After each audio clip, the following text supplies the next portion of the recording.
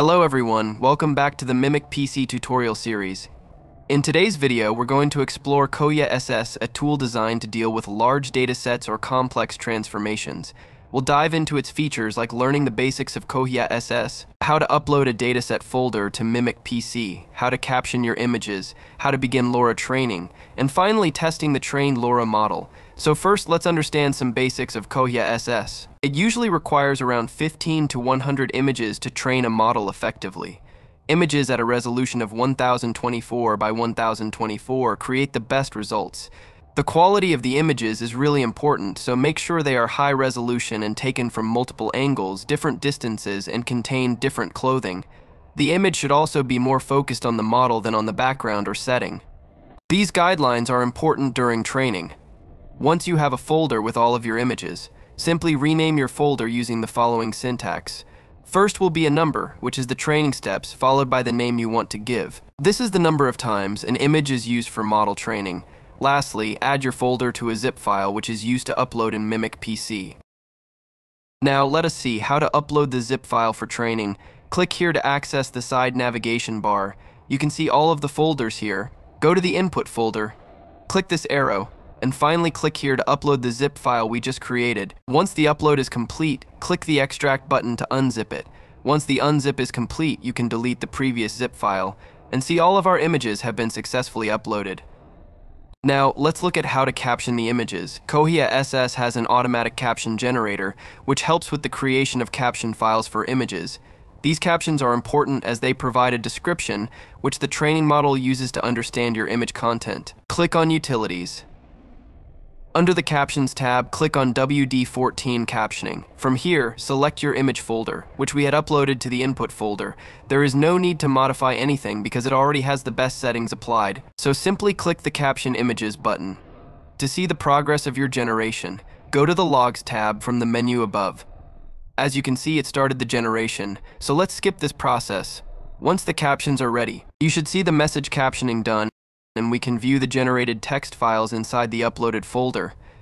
Let's explore how to start LoRa training. Simply navigate to the LoRa tab. In the Configuration tab, specify where you wish to save your configuration files. You can choose the Output folder. Scroll down and choose a training model. You can choose a model from several options. As of now, I'm going with the Stable Diffusion 1.4 model. From here, you can name your output LoRa model. Finally, from here, choose a subfolder of your images folder. From here, you can select whether your generated LoRa will be a checkpoint or a safe tensor model. You can also modify the precision as per your needs. Next, go to the Folders tab. From here, choose a folder where you want to save your generated model. I'll select the Output folder. You can also change the parameters according to your needs. It has settings for epochs, maximum training steps, weights, learning rates, and much more. However, as of now, I will not modify any of these settings as the default settings are fine. Finally, click on Start Training will start the training process. To see the progress of your generation, go to the Logs tab from the menu above. So let's skip the generation process. Once your model has been created, you will see a message mentioning saving a checkpoint along with a location path. So to download the model, click here to access the side navigation bar and go to the Output folder. Here you'll see other created models with a number in the file name, except for one, which is our final model. To download it, click here. Now it's time to test the model using Comfy UI. First, upload the trained LoRa model to the LoRa folder located in the Models folder.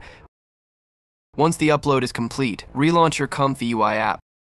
So this is a basic Comfy UI workflow. Simply search for LoRa Loader and add the node to the clip space.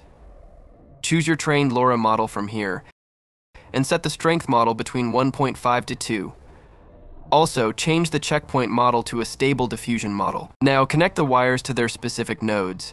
Enter a positive and negative prompt in the following boxes.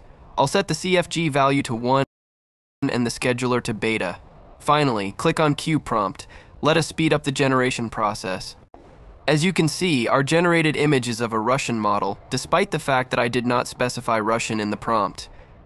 That wraps up today's tutorial on using Kohya-SS. We learned the basics of the tool, like uploading and captioning the dataset images, how to start LoRa training, and test the results using Comfy UI. With Kohya-SS, you can efficiently manage large datasets and complex transformations with ease. Thanks for watching and stay tuned for more Mimic PC tutorials.